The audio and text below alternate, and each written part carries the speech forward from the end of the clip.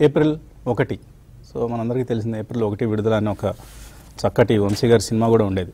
So ఆర్థిక సంవత్సరం మొదటి రోజు 2020-2021 ఆర్థిక సంవత్సరం మొదటి రోజు. సో అందరం మామూలుగా అయితే బిజీగా ఉండాల్సిన సమయం, కానీ ఖాళీగా ఇళ్లలో కూర్చోవాల్సిన పరిస్థితి. అనుకోని విధంగా విరామం దొరికింది అందరికీ. సో ఈ ఆర్థిక సంవత్సరం అందరికీ శుభప్రదం కావాలని, గత ఆర్థిక సంవత్సరం మిగిల్చిన చేదు అనుభవాలు తుడిచిపెట్టిపోయి అందరి మనసుల్లో ప్రశాంతత నెలకొనాలని, అందరూ ఆరోగ్యంగా ఉండాలని, ముఖ్యంగా అలాగే అందరి ఆర్థిక పరిస్థితి మరింత మెరుగ్గా ఉండాలని కోరుకుందాం. వర్తమానాన్ని జాగ్రత్తగా గమనిస్తూ భవిష్యత్ ప్రణాళికలు సిద్ధం చేసుకునేందుకు మనకు సమయం దొరికింది. సో ఇళ్లలో ఖాళీగా ఉంటున్నాం కాబట్టి మన అసెట్స్ ఏంటి, లయబిలిటీస్ ఏంటి, మన ఇన్కమ్ ఏంటి, ఎక్స్పెండిచర్ ఏంటి, ఇలాంటివన్నీ మన ఓన్ P&L అకౌంట్స్, మన ఓన్ బ్యాలెన్స్ షీట్స్ తయారు చేసుకొని రాబోయే ఏడాది కాలం ఆర్ భవిష్యత్ ప్రయాణానికి సిద్ధం కావాల్సిన సమయం ఇది. కాబట్టి కోర్స్ చాలా విషమ పరిస్థితి, గడ్డు పరిస్థితిని ఎదుర్కొంటున్నాం. అంత మాత్రాన అందరం బెంబేలెత్తిపోవాల్సిన అవసరమే లేదు. మళ్ళీ పరిస్థితి సద్దుమణుగుతుంది. అది 2 నెలల 3 నెలల అన్నది కాలమే నిర్ణయిస్తుంది. బట్ ఈలోగా మనం చేయాల్సిన పని ఏంటి అంటే ఇళ్లలోంచి బయటికి రాకుండా ఉండడం నెంబర్ 1.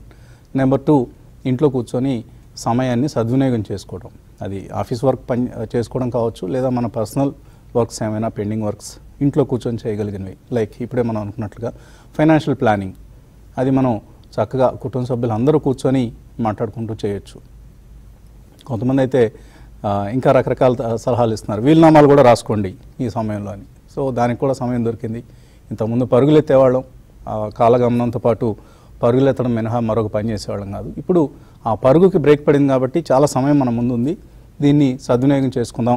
అలాగే COVID-19 US, నెదర్లాండ్స్ దేశాలన్నీ కూడా ఏప్రిల్ ఆఖరి వరకు పొడిగించాయి ఈ COVID-19 స్టెప్స్ని. కాబట్టి మనం కూడా బహుశా దాన్ని ఎక్స్పెక్ట్ చేయాలి. ఏప్రిల్ 14తో అయిపోతుందని ఎక్కువ మంది భావించడం లేదు. సో కరోనా సంక్షోభం ముగిసిన తర్వాత ఇన్ఫ్యాక్ట్ మనం అసలు టెస్ట్ ఎదురవబోతోంది. ఎందుకంటే చాలా కష్టకాలాన్ని ఎదుర్కోబోతున్నాం. సుమారుగా మోర్ దాన్ $300 బిలియన్ జీడిపిని మనం కోల్పోబోతున్నాం. దాని ప్రభావం డెఫినెట్లీ మన అందరి జీవితాల మీద ఉంటుంది, మన అందరి మీద ఉంటుంది. ఆ ప్రభావం ఎవరూ తప్పించుకోవడానికి అవకాశం ఉండదు.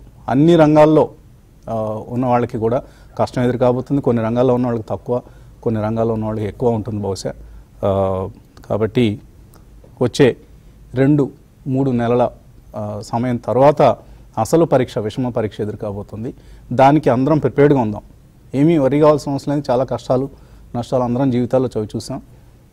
ఇప్పుడు రాబోయే కష్టం మరికొంత పెద్ద కష్టం. దాన్ని ఎదుర్కోవడానికి ప్లానింగ్ ఉంటే డెఫినెట్లీ, ఎందుకంటే నేను కూడా మనం చూసాం స్మాల్ సేవింగ్స్ రేట్స్ అన్నీ తగ్గించేశారు. అంటే మన కిసాన్ వికాస్ డిపాజిట్స్ కావచ్చు, are public provident fund deposits కావచ్చు, వీటన్నిటి మీద వడ్డీ రేట్లు తగ్గాయి. సో వడ్డీ రేట్లు తగ్గక తప్పని పరిస్థితి, ప్రభుత్వానికి అంతకంటే గత్యంతరం లేదు. సో ఇలా సేవ్ చేసిన డబ్బునే రేపు వాళ్ళు మిగతా వెల్ఫేర్, పూర్ పీపుల్కి అవసరమైన వెల్ఫేర్ కోసం ఖర్చు పెట్టేస్తారు. కాబట్టి వడ్డీ రేట్లు తగ్గాయి.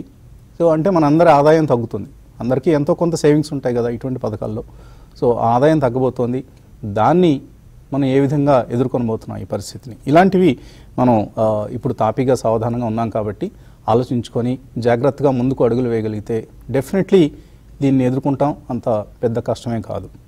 లేదు, ఎవరైతే అన్ప్రిపేర్డ్గా అలాగే ఉండిపోతారో వాళ్ళకి మాత్రం డెఫినెట్లీ కష్టకాలం. సో మన ఈఎంఐలు ఏంటి, మన ఇన్కమ్ ఏంటి, ఒకవేళ రేపు ఇన్కంలో ఏదైనా కోత పడితే దాన్ని, అంటే ఇప్పుడు మనం అనుకున్నట్లుగా వడ్డీ ఆదాయం తగ్గొచ్చు, లేదా జీతాలు తగ్గొచ్చు, కొంతమందికి అసలు ఉద్యోగాలే పోవచ్చు. ఇవన్నీ మనం చూడబోయే కష్టాలు, ఎదుర్కొనబోయే కష్టాలు.